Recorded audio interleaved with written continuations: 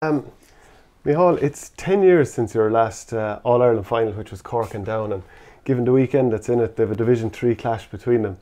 How do you reflect on the 10 years since that last All-Ireland final for you? Well, when you see both of them in Division 3, I know they're improving, both of them. But to look back then 10 years, they were in the All-Ireland final. So it's a big change, but then teams recover.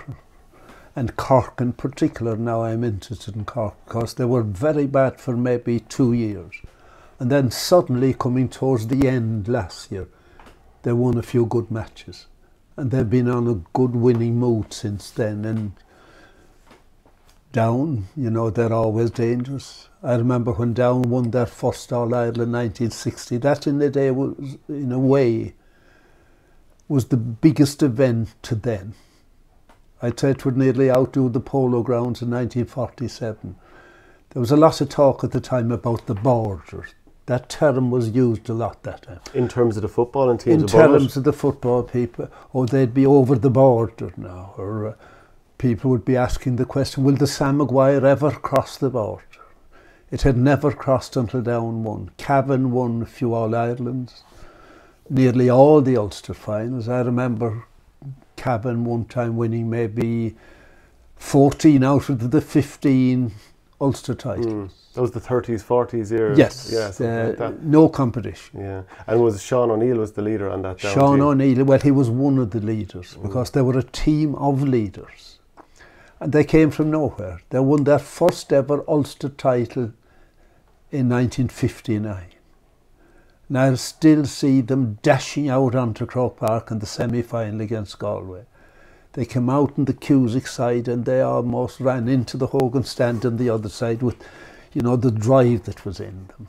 But they were different, and people used to be saying, who do they think they are?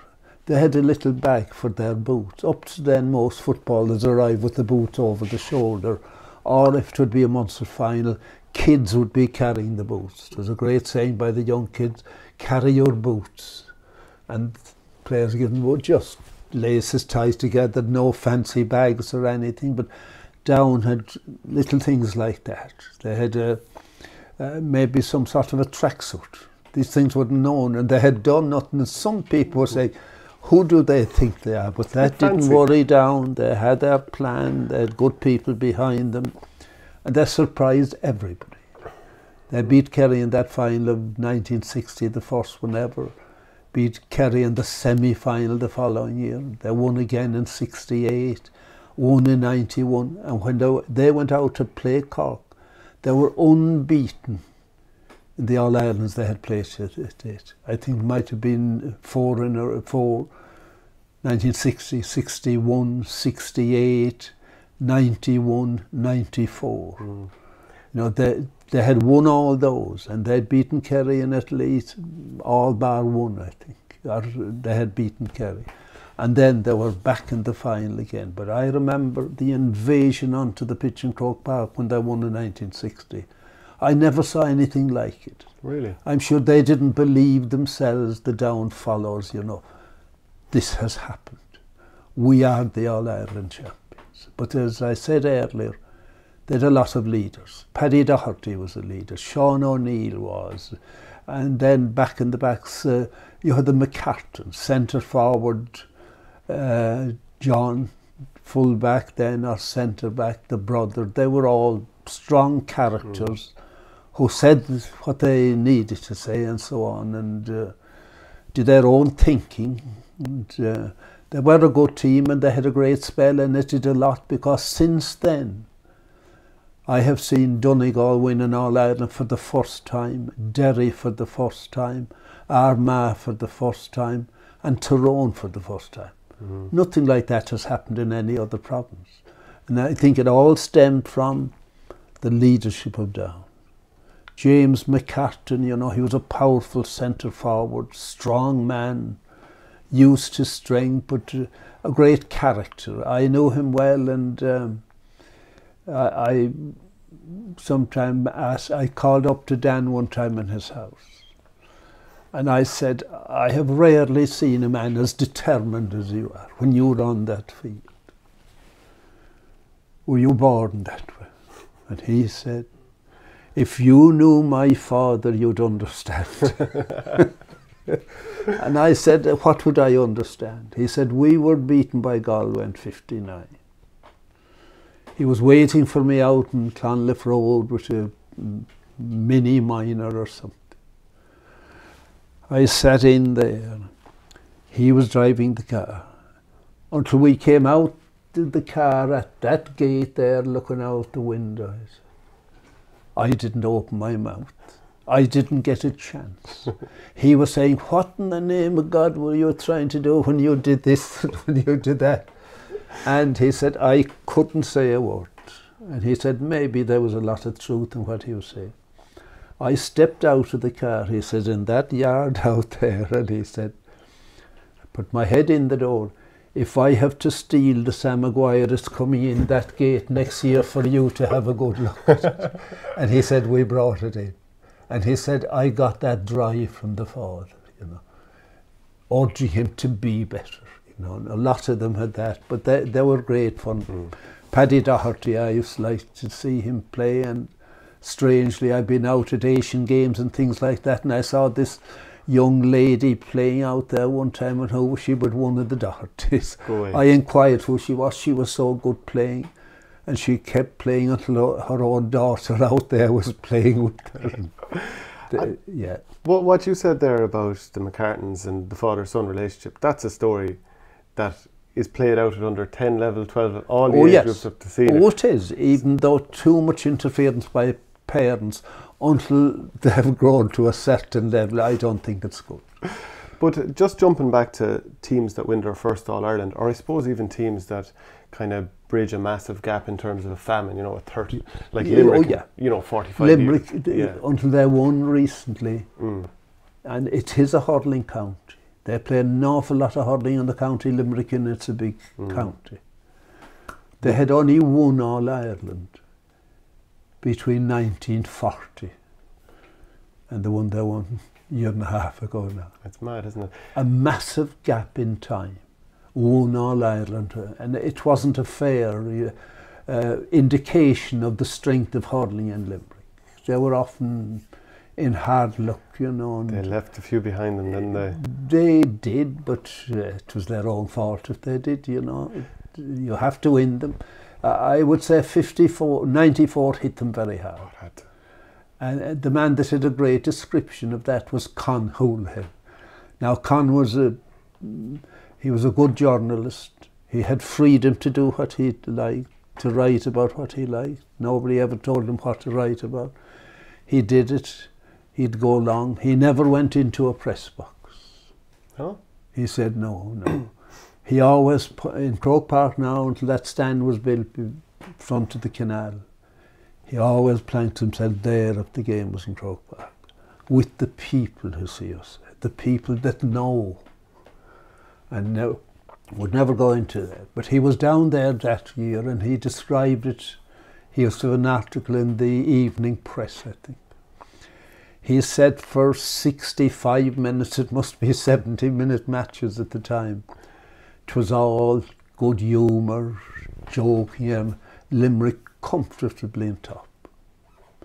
And he said, great. And then suddenly, Offaly got a goal. And a second goal. And he said, immediately it fell into total silence. When the game ended, nobody dared say anything. They couldn't think of anything to say. He said, I walked in sympathy with them up to Jones's Road. That was before the stand was that area. The Offaly followers were coming the other direction, maybe getting off the hog and coming down. They too were silent, he said. And then he finished it by saying, it was only then that I understood what it meant to be dumbfounded. That you didn't know what to say, and you said nothing. And it affected both sides. It was such a shock to them. Now, Limerick could have won that, but other teams could say they had won other All-Ireland. That's what makes it great. You can never be sure until that whistle blows. But I had a great time going to all the matches and getting to know players. And another thing about Con, he had tremendous sympathy for Dublin followers. And I said, why? Shucks, it's very easy for them down the road. He said, that's the problem. They don't have the experience of going to an All-Ireland. He'd be thinking of it himself, from Castle Island. And there's a lot of truth in that. Mm. And there were times when Con went down to Kerry on a Friday to come to the All-Ireland on Saturday. You know, and he said, there is something in that. That is part of it. And he had the sympathy for the Dublin followers. They don't ever experience that. Maybe they'll facilitate them sometime and have an All-Ireland in Mayo. Yeah, or another one down in Thurles. Like another one down in Kerry, yeah. Is there any, like you mentioned, the Down celebrations, is there any All-Ireland that really, really sticks out because of the explosion of joy, the ending of a famine? Is there any All-Ireland that was, like, kind of struck you that this meant so much to them? Well, the Offaly hurling, I think.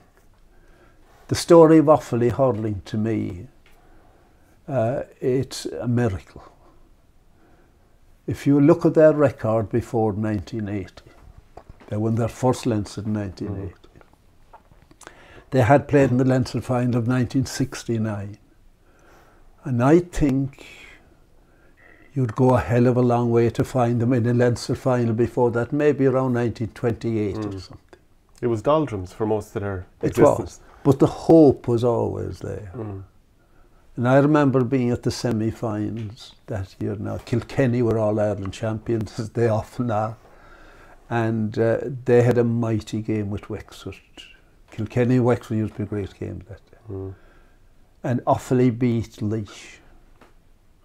Now, I happened to call out to the hospital in Adelaide Road that night to visit somebody.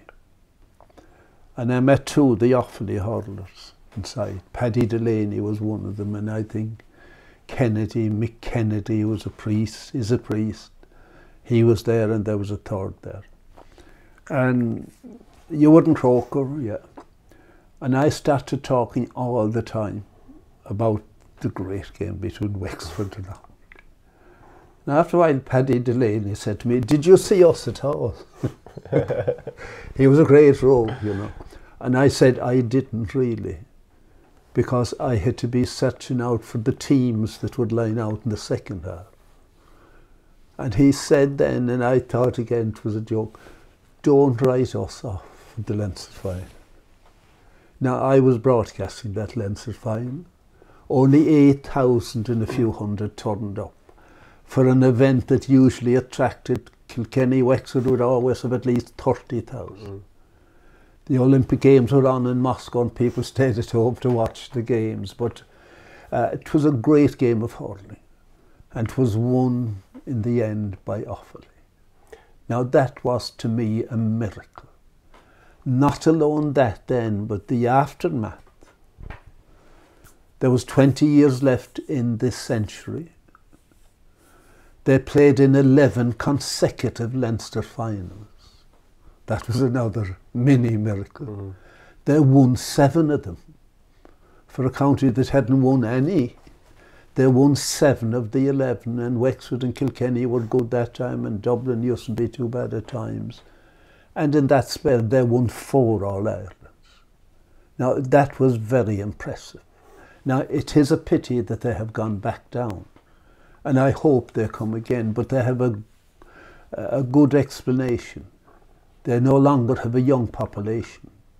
At that time, Board na Móna was a big thing. There was a lot of ESB employment there as well. But those things have been receding ever since, you know, and nearly gone. So they no longer have a young generation, but I hope they'll come again. Now, occasions like that, you know, I like them. They say, I would love now to see Mayo win in All-Ireland. They deserved one, but there's no certificate or anything going with losing one. And it was great when Donegal won. First time ever. They hadn't won many Ulsters. They won their first, I think, 1972 around then, and they were never. And there was a joke around Kerry for a while, you know, long before that.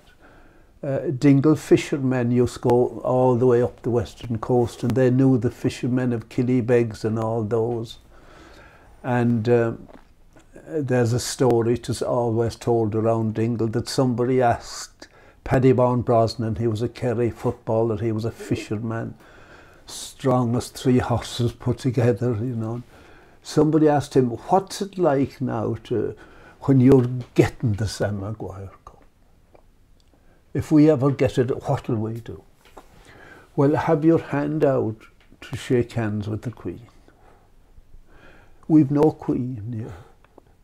You will by the time ye win and all that. There was that, but there was a good relationship between Kerry and Donegal, the relation of the sea. Now they won in 1992, Down had won in 1991. And I was up at a few of their games. I knew a lot of them. Lots of them used to play in different clubs and Comórtas Pell na Gaeilge agus bhí Mícheál Ó Muircheartaigh, Martin McHugh and the brother agus and Captain, the whole lot of them. And I went up, as I often did, when they had reached the final. I would go to the county, especially if it was a county that would never before. To soak it in? Pardon? Just to soak it in, the atmosphere. Just to see, I believed in seeing and listening and looking yourself. And I left very, you know, late, maybe on a Monday evening, settled in somewhere, and it was a lovely morning, the Tuesday. And I had the golf clubs in the car. I keep them in the car always. They're good to balance the car, you know, they go right across. So it was a lovely morning, and I hit down to the golf club of Nairn and Portnew. Lovely place, really. Went into the bar, and there were 3 people inside talking about the match. And 1 or 2 of them knew me, and they knew that Kerry had won all Ireland. And they started bamboozling me with questions. What's it like when you see your county run out onto the field? And a whole lot of questions. We decided to go playing golf. And right through the game, it was question after question. They were really in a final, and that was huge. But they had no knowledge of what happens in the next bit. What's it like when you see your team, green and gold, running out onto the field? And I was toning everything down a little bit because I thought they had no hope of beating Dublin, really. Dublin, that was the year after the year of the great 4 matches with Meath. And Dublin were a lot better the following year. But anyway, we finished the round, we did a drop of tea, and I was heading off. So it's Tá mission is a dul grí gaid over, grí an gaid agus be me kind in Shilladina. And I shook hands with them. And as I shook hands with the last, one of them said, I suppose the 4 of us will never again meet. And I said, if Donegal win on Sunday, I'll be back here at 10 o'clock on Tuesday morning, and I want the 3 of you here. And we shook hands again. Yeah? And I headed off for Guido, saying to myself, I wouldn't say it to anyone else, the 4 of us will never again meet. But as it turned out, I was broadcasting the game, and it was a most enjoyable game, and they won it, playing good football. They won it. And then I was looking forward to meeting those, but late on the Sunday night I went out to Malahide, the Grand Hotel in Malahide. That's where they were celebrating. And 'twas thronged, as you can imagine. Yeah. First ever win, of course. Donegal people came from everywhere, and why wouldn't they be delighted, singing the lot? And I was walking up the middle of the hall late at night. I wanted to meet those of them I didn't meet after the game. And halfway up the hall, I got a little tip on the shoulder. Turned around, and here was one of the 3 I had met the previous Tuesday.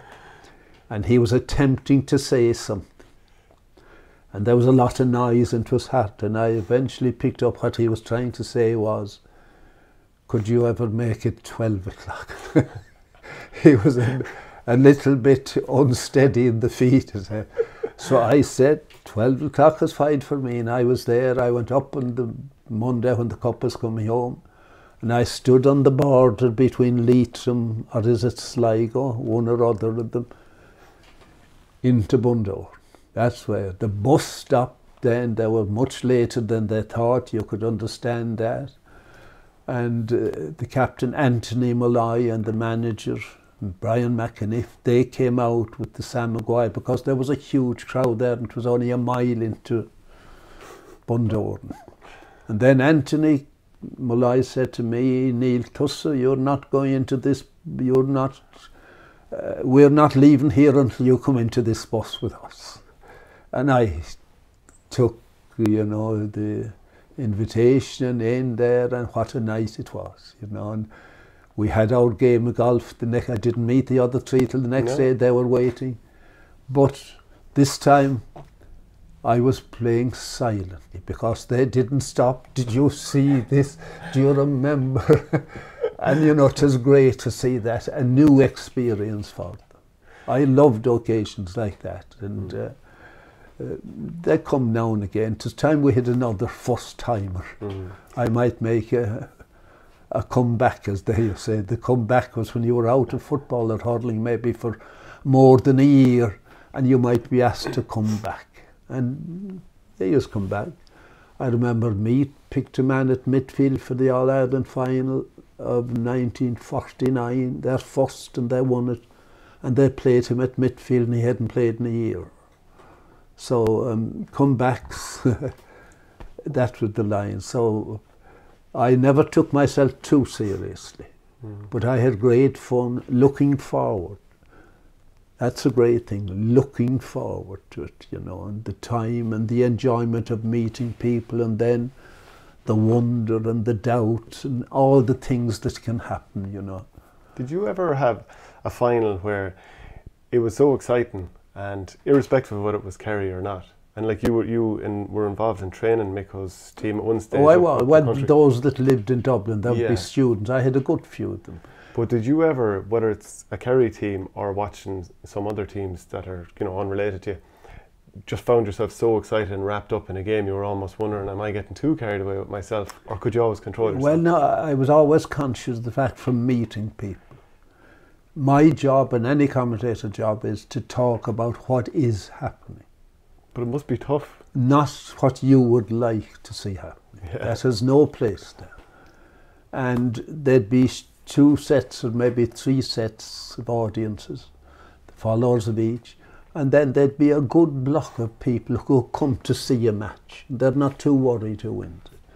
You must be fair to all those, and as fair as you can to the players, you know. And you can, anyone can make mistakes, and that's the way I looked at it. Enjoy the thing.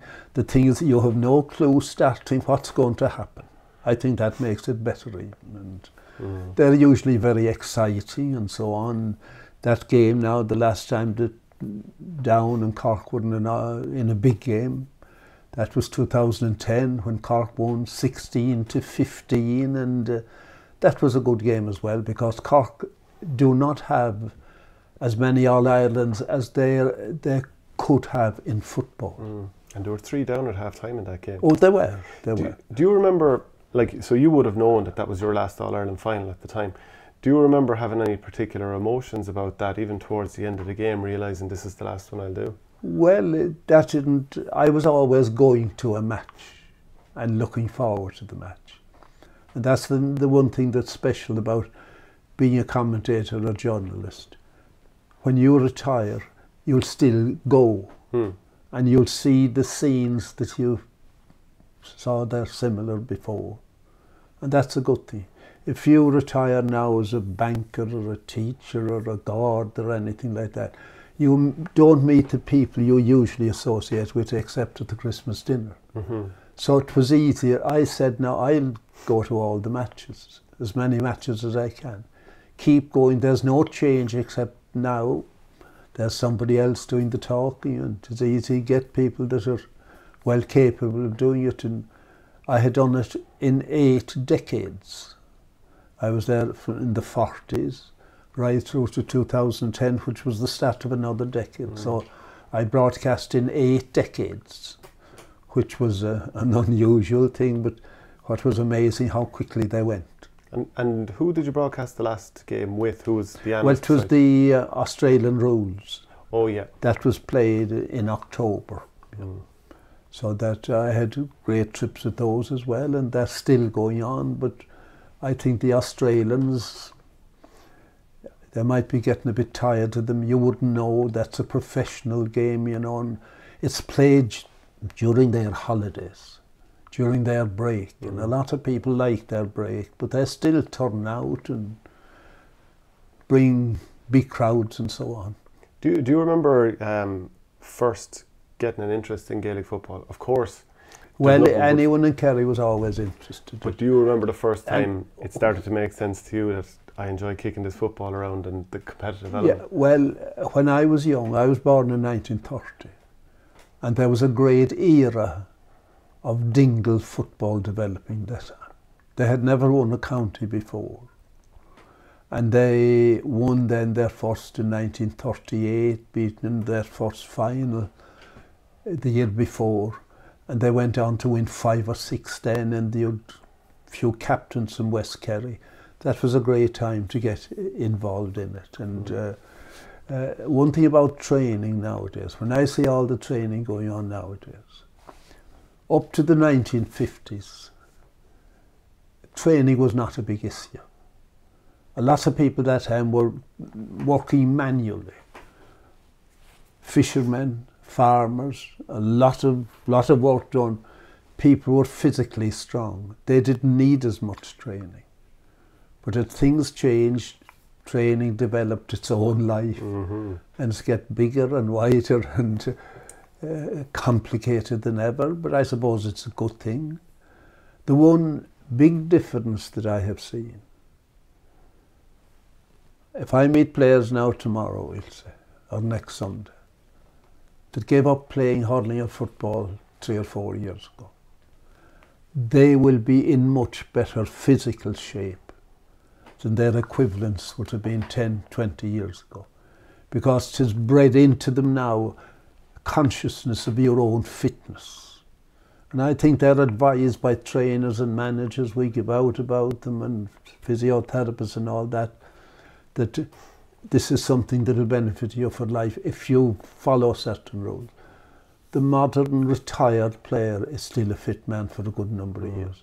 And that's a great development. Before, they used to go out of shape quickly because there was nobody, you know, preaching. So a lot of change, but they come on you by degrees. And there's a natural inclination in all of us to be against something. And I say, give everything a chance. You never know. And lots of changes have come. What sort of a footballer were you? Well, I was never a great footballer. I had bad knee for one thing. My great moment was I scored 3 goals one day for the Geraldines in Dublin against, I think it was Sagart. Or St. Mary's, yeah, St. Mary's of Sagart, yeah. Do you remember what sort of goals they were? Great goals. Top corner. But I'll tell you now what another question. You know, it's great to meet people that have a, you know, the good way of putting things. Somebody met this guy on Monday and said, Mícheál got 3 goals yesterday. I read in something.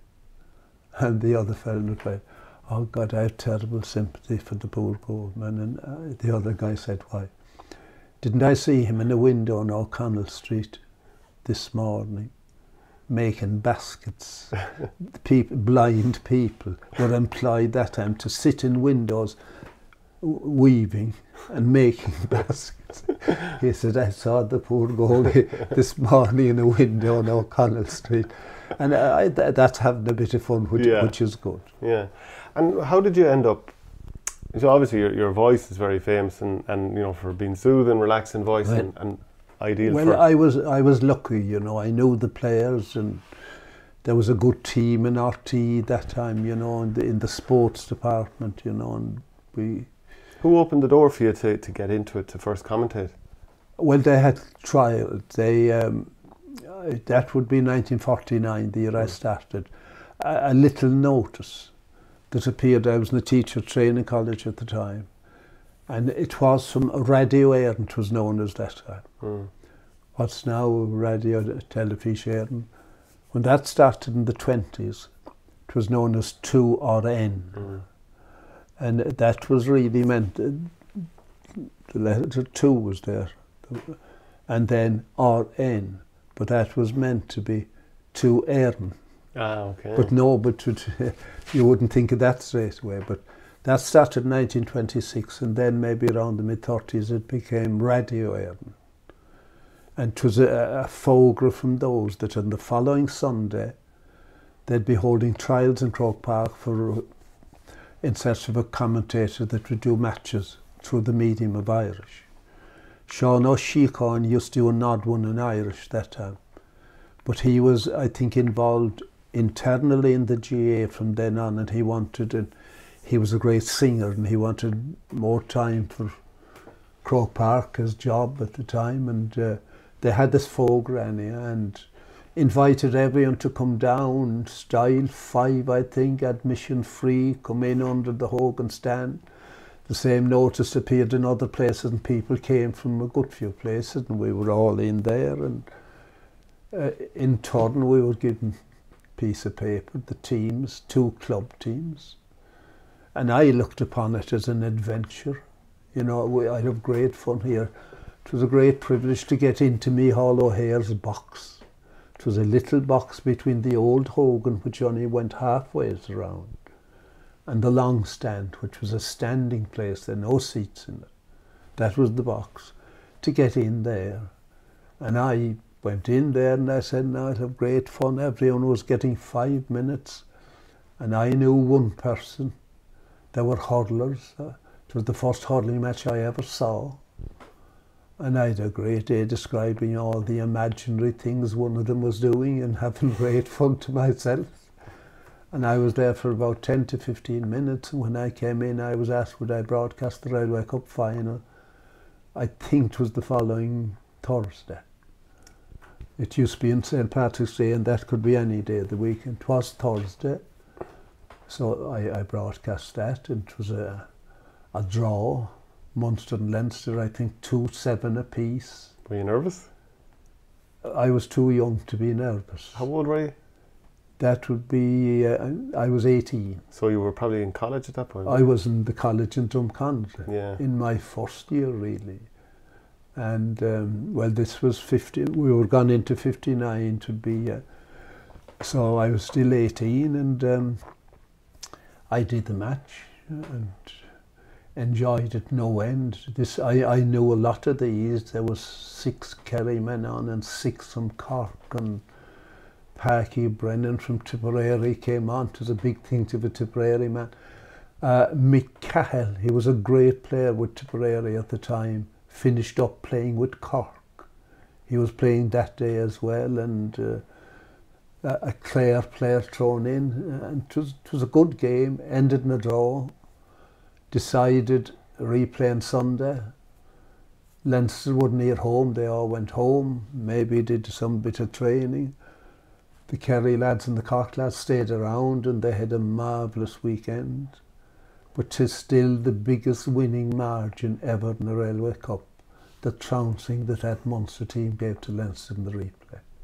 How much? I wasn't right. Oh, they beat him something like 4-7 to 1-4 or something like that. A question I had is, back then, were there recordings? So could you listen back to the broadcast you did to sort of learn? No. So, and you wouldn't think it was there anyway. Yeah. Yeah. Because you know when you hear your voice in a recording, it's very different to how it sounds in your own head. Yeah. So you had no opportunity to even listen back and be like...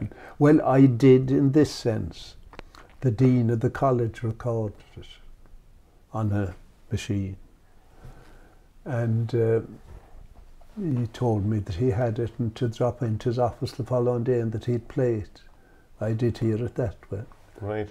What did you think of it? Well, you wouldn't know what to think of it really, because it's strange to hear yourself. Isn't it? Yeah. It's very unnerving. But that's how it's at, and I've often said that an awful lot of things in life start by chance. Chance is what, yeah. Mm. And did you meet, how quickly did you meet Mícheál O'Hare? And I met him that day. Now, he used to always do the first game on Patrick's Day. And they used to alternate, have the hurling first one year, the next year to be the football.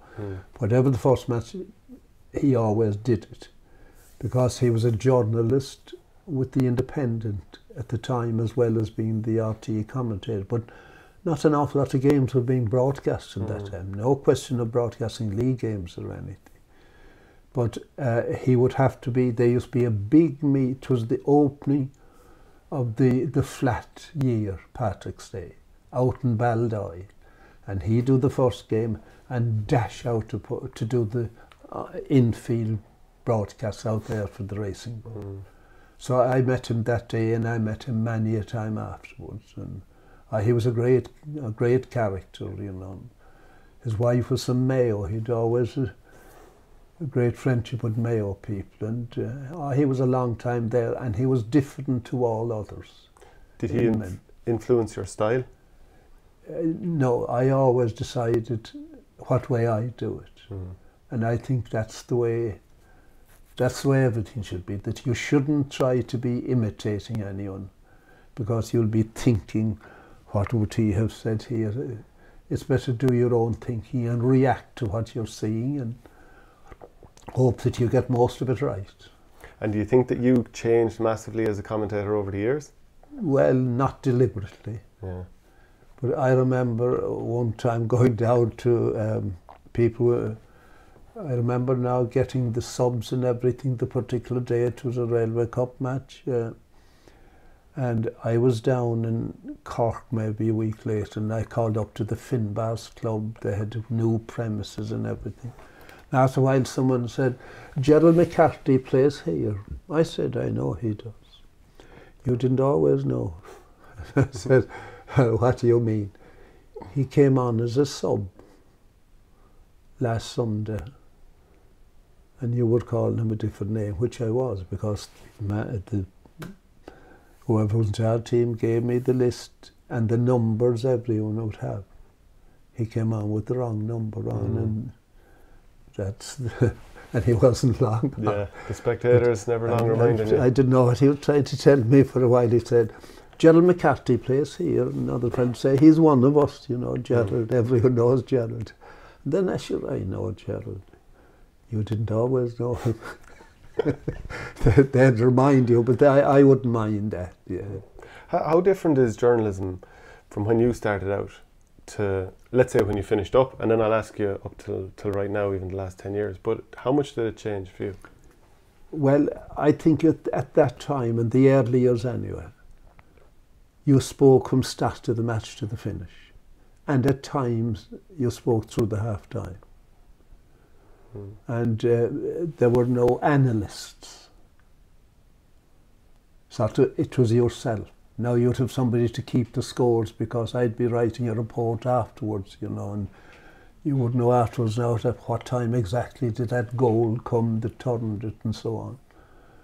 So, but you had to keep going and see as much as you can and give as much information as you can to the audience. And then when you finished up, how different were your duties? Well, I still go into the matches. Last weekend now, I was down on Saturday night in Tralee to see Galway and Kerry playing the league game. And I was down in Newbridge the following day, then when Fermanagh were playing Kildare.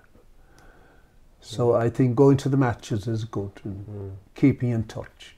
Was more of it expected of you within your job towards the, let's say, 2010 versus when you started out in 1948, did you say?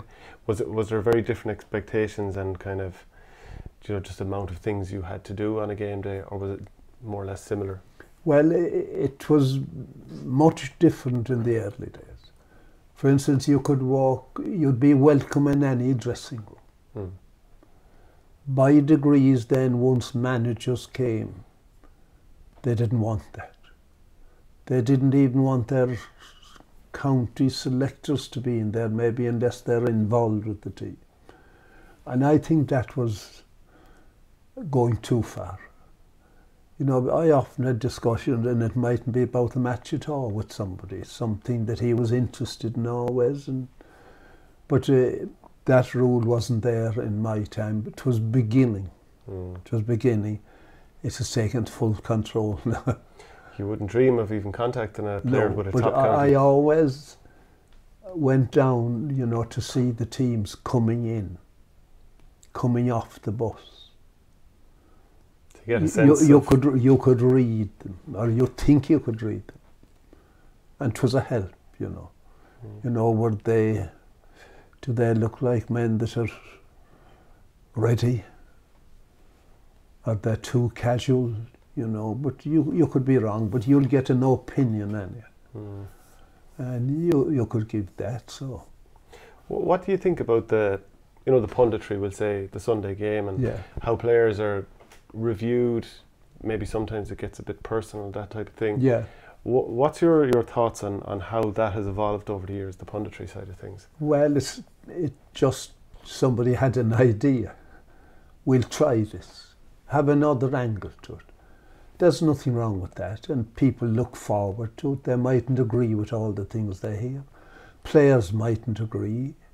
It mightn't always, but it's nearly always right. But the character of the person comes out a lot. You know, some say something, might be a small thing, for a reaction. And they'd be wondering, I wonder now, will people come to blows over this or not? Now, it's an addition. Maybe there's over-analysis. Do you mean stats and this type of thing? Yes, they're there, but then that's the world of sport is going, in all sports, and give it a trial, fair trial. You know, the black card, and I remember when cards were given out first. I think it was Weeshy Fogarty down in Kerry. They used to have, it was always a time you'd get an idea what will Kerry be like this year on the June bank holiday, I think. They'd have a game, they'd invite a good team to Killarney. And at that time, people were talking about cards, and he was giving cards. Give those out now to people, this, that. But he never felt happy with it, and he gave nobody cards until towards the end. He showed us the old person, and it was dropped then, came again, and sure, the colours of cards now. The black one as well. But then their developments, they're all worth the trial. But they should be looked upon, you know, correctly. You have a good talk about them before you establish them. But it's always good to be looking forward, and I'm looking forward now to how the league will finish, how will the championship start, and who will be lifting, whether it's the McCarthy Cup in hurling or the Salmon Cup in Irish. Cork are amazing. They won their first football title, I think it was in 1900. And they won again in, they won it in they didn't win, did they win the hurling in 2000? I think they did. The hurling was 2000, I think, or was it Kilkenny? Did they win it in 1999? Yeah. I mixed them up. Oh, in 99, yeah. But they repeated that. Tipperary did a thing it was never done before or since. Is that winning in every decade? No, they won the two All-Irelands on the one day. First finals to be played in Croke Park, those of 1995. The finals weren't played until maybe March of the following year. But Tipperary won the hurling and the football. And the same man refereed both games, and he refereed the long puck and the long kick as well. So things have changed. And they were the first All-Irelands to be played in Croke Park, and Tipperary won the double. which I'm glad to. Yeah. I'll happily talk about that. Yeah. Do you think Gaelic football is in a good place? Are you still enjoying? Well, are you enjoying what it's become and where it's going? Well, I don't like to see what you'd call the slow passages that develop. Passing across the field, running down the clock, as they say, you're in front. To me, that's not playing football. No, nobody goes to a match to see that or to look forward to that. They look forward to contests. And I was disappointed that the kick out, that they didn't make a rule it has to go beyond the 45. And seeing that it's kicked out from the 13 out shouldn't take a mighty kick from the length of the field that people can kick them nowadays.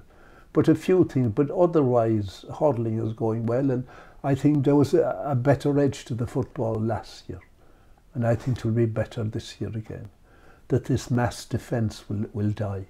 Do you think Kerry can do it this year? They'll always be trying. Yeah.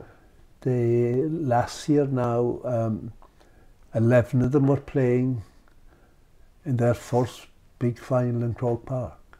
That was a big thing. They had only 1 year's training. You never can train up to the level of 70-minute matches without having more. They'll have that bit extra this year, but so will the other teams. And that Kerry team got 2 in a short space of time, so that'll speed up their development too. If you were to put your head on the block, would you be thinking Dublin will do 6 in a row, or there'll be no pressure on Dublin for this reason. Nobody ever has done 6 in a row. Their manager will have pressure though, because he himself will want to win and, you know, put his own stamp on it. And of course he will, but he'll get a second chance if he doesn't get it then. Oh, they will be effective. They were very good the last year. They have a big panel and they have good discipline, good plans. Now it's great to be looking forward, no matter who wins in the finish. And in the hurling side of things, you have a fancy for Limerick. I have a fancy for Limerick. Yeah. They went so long when they didn't get their fair share. It was their own fault, of course. They didn't win. You have to win. I think there's another one in them. Would you have a favourite player in either code of all time, of all the players you've watched? Well, I suppose Christy Ring would have to remain the hurler, still. Because it's so hard for someone who, you know, we'd have only seen clips, his skills video, you know, a beautiful striker. Oh, sure, there was no television. It's almost unrelatable for someone of my age. But like, what was so special? But he had all the skills. And he was driven. There was nothing higher in life to him than hurling. Be it club or county or province. He was that driven. He won a minor All-Ireland in 1938, I think. And 'twas his brother told me this. He was picked as a right half-back. And very early in the game they got a 21, and he wasn't the designated free taker. And he ran up and told the guy that was getting ready to take to get out of the way. That's the way. And the brother Willie said to me, and he scored a point, a goal, of course. And he was that way all his life. He had this supreme confidence in his own. But he was senior in 39. Can you imagine? I broadcast the final of the Railway Cup hurling match of 1963. And Christy Ring was still there on the Munster team winning his 18th Railway Cup. It's crazy. And he hardly missed a challenge game and all that spell. He had the skills, he was a tough man when he had to, but he was driven by hurling, and he had great respect for people that would stand up to him and all that, and himself and Mick Mackey were rivals. And the famous photo. Oh yeah. And what was he like as a person to chat to? Well, he was a quiet, reserved man. He was later on when he became a selector. You know, he was a bit more open, but he was still Christy Ring, who was the king. Could anyone compare with him in hurling? They could, sure. It's the amount of fantastic hurlers we have seen. Eddie Kerr and DJ Carey, and you know, from every county, Joe Canning and the West. There are so many of them. If you sat down to make a list of them, you could pick 3 teams of great hurlers. It's a great game. There's no game in the world like hurling to me. And who in football then, who would have been the player of all the players that you loved watching the most? No, people often mention Sean Purcell of Galway and Mick O'Connell of Kerry. Who used to row back to Valentia Island? He used, yeah. They were different. They had the skills. They could play anywhere. And they didn't believe in fouling. But there were others as good as them, you know, but people happened to pick those out. Jack O'Shea played in 8 All-Ireland finals at midfield and won 7 of them and won 321s in a minor. So, and you'd get them another, Anthony Tohill, you could go around the country and you'd get their equivalent. But Sean Purcell he had a great style. They all had a good style, the good players. And his first coach ever was a nun. Go away. Oh, yeah. How did that happen? I don't know, but he used to always say to me, that nun, she'd have me out there throwing the ball to me. Who's your favourite players right now in the current game? There are lots of them. And Kieran Kilkenny on the double team. Seems to be getting better, doesn't he? He's getting better. I know him because we speak Irish every time we meet. That's one of the things. And he went to Australia, got an invitation to Australia. And I think what he was doing well, but he suddenly came home. And I never asked him. I think he came home, he was missing the football, he was missing the hurler, he's a great hurler. He was missing the Gaeilge and the music. There was a lot of things maybe in his head rather than football on its own. I think that's why he came home. He's a good player, and there's a lot of good players. John Fenton. He's a great player on the Dublin team. Oh, Brian Fenton. Brian Fenton, yeah. Brian Fenton. There was a John Fenton that used to play for the Cork hurlers. Cork, and he was a good one. Yeah. He was a good one. That goal he pulled on. Oh yes, incredible stuff. Way out the field. Yeah, I was at the game. I was broadcasting that game. And because the camera angle, if you watch it back, you're almost unsure what happened there. Oh yes. At the time, it must have been amazing to watch it. Because the ball had hit the net before you didn't see the ball. You saw the net shaking, but you didn't see the ball for another little spell. Yeah. It's like that Jimmy Barry Murphy goal when, was it Fenton again who drove in a ball just kind of head height and he dived, or he flicked it. Oh yeah. And you'd have to watch the replay a few times to see it back. A current hurler, is there any current hurler who really kind of... Joe Canning in a way. He plays well every day. He's a commanding figure. He's a quiet, reserved man on the field and off the field, and loves hurling, you know, and he's back again now, and it's good to see him back. But there are lots of them, and you know, Tipperary have a good few, and Cork are coming. You know, who's the captain this year? For Cork? Yeah. Is it Horgan? Horgy they call it. Yeah. And he began as a good free taker. And then he began to be good at scoring points. Now, over the past 2 years, he's scoring frees, points, and goals, you know. And he's captain. And there'll be a big effort from Cork this year, but it's all waiting. And a final question then. What's your favourite thing about GAA, or could you sum up your love for it over the years? Well, to listen to the players, you'd understand that. They always have great respect for their club.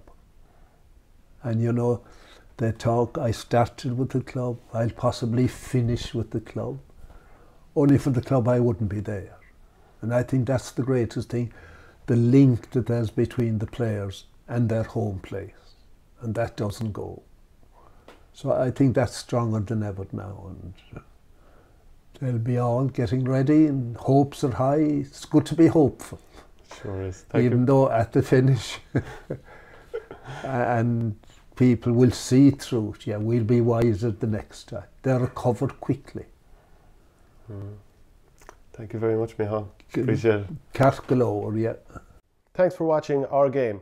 Don't forget to like and share the videos, and if you're new to the channel, hit subscribe.